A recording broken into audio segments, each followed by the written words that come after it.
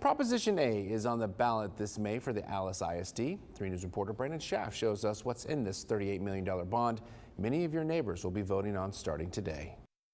The stadium was built 77 years ago, and so it is reaching its end of its life expectancy. Alice ISD Superintendent Dr. Anissa Trevino said an international consulting engineering firm was hired by the district to evaluate Alice Memorial Stadium.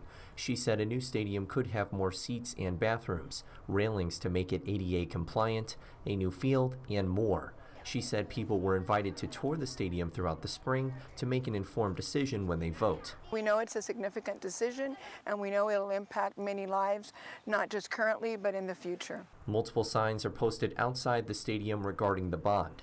One explains what's in the bond, and another, paid for by a self-described concerned taxpayer, voices opposition to the bond. Adults and kids toured Alice Memorial Stadium on Sunday to see its current condition. Alice resident Raul Ramirez said that he's been to football games there since 1972 and said that it's time for a new stadium that can benefit kids that play there. They need a home to play, not just these children, but there's children will be playing in this stadium if it lasts as long as this one did. Cody Reeves, who also lives in Alice, said the current stadium has only 5 wheelchair slots.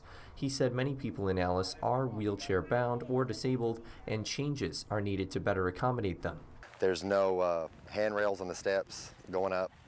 It's really hard for people to get out and come to the games and support their local Coyotes. George Beltran, another Alice resident, said the engineers who evaluated Alice Memorial Stadium need to be trusted and hopes voters keep that in mind regarding the bond. He also mentioned that those opposing a new stadium said that it has nothing to do with education.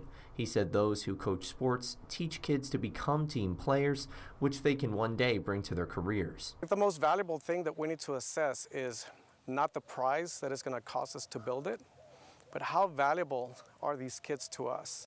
Brandon Schaff, 3 News. And a reminder, early voting runs through next Tuesday. Election Day is on May 4th.